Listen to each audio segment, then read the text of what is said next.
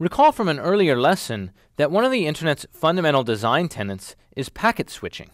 In a packet switched network, resources are not reserved, and packets are self-contained.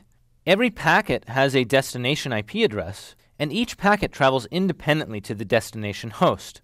In a packet switched network, a link may be shared by multiple senders at any given time using statistical multiplexing, as we learned in previous lessons.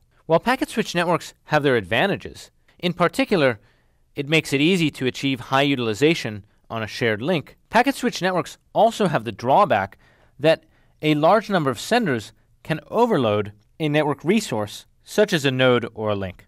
Note that circuit switch networks like the phone network do not have this problem because every connection effectively has allocated dedicated resources for that particular connection until it is terminated.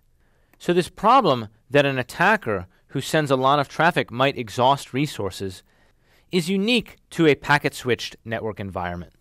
So packet-switched networks are extremely vulnerable to resource exhaustion attacks. Resource exhaustion attacks a basic component of security known as availability. Let's take a look at other components of security as well. In addition to availability, we would like the network to provide confidentiality.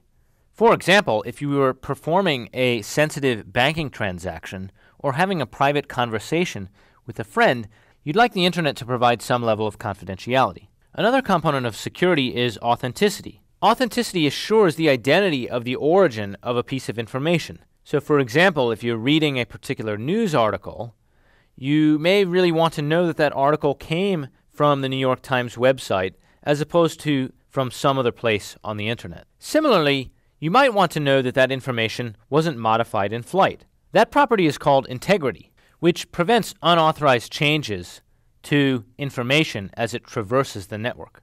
Now, a security threat is anything that might potentially cause a violation of one of these properties. An attack, on the other hand, is an action that results in the violation of one of these security properties. So the difference between a threat and an attack is simply the difference between a violation that could potentially occur versus an action that actually results in a violation. Let's look at a couple example attacks on different components of security. Let's start by looking at an attack on confidentiality.